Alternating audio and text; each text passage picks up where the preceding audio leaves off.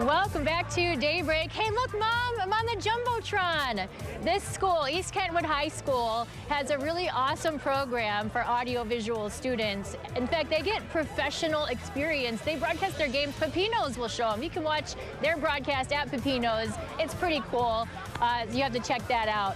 So the food drive is a huge component of our Football Frenzy tailgates, and we have collected a record amount of food so far this year. Our Community Affairs Director, Casey Jones, explains how the story is the same in Kentwood. The need is up, but the shelves are somewhat bare.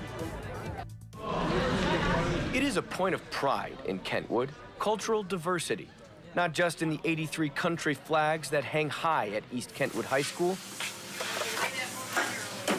but also on the shelves at the Green Apple. I think the biggest thing is the diversity of the neighbors that we're serving, and we really have the ability to give a lot of very, very nice, fresh food. So our selection is vast. The food pantry serves more than 750 individuals each month, all the way from southeast Grand Rapids to Kentwood, Caledonia, and a sliver of Wyoming. And I always say, by the grace of God go I, because we are all one paycheck away from possibly needing help. And we see that every week. New families come, new individuals come and say, I've never been to a food pantry, I don't know what to do. And that's what we're here for. We feel if a neighbor comes to our front door, they have a need.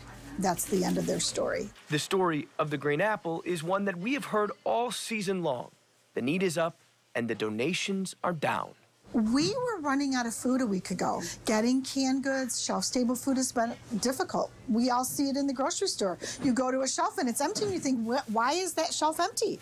Well, it's empty here too. That's why they are ripe and ready for a grand finale frenzy food drive at East Kentwood. I know that some of those kids that are bringing food to us are also some of those families that use our pantry. And so the fact that they are giving back is huge. And for every face, behind every flag that waves a hand in need. We pride ourselves in serving our neighbors with grace and with respect, and it shows. For News 8, I'm Casey Jones, connecting with community. Yeah, so this is our final food drive, but not really, because we're going to continue that effort here in other ways, Donovan. Yeah, it's so good to see so many people, like these young people, making a difference at the tailgate. So yeah, love that, Teresa. Thank you so much.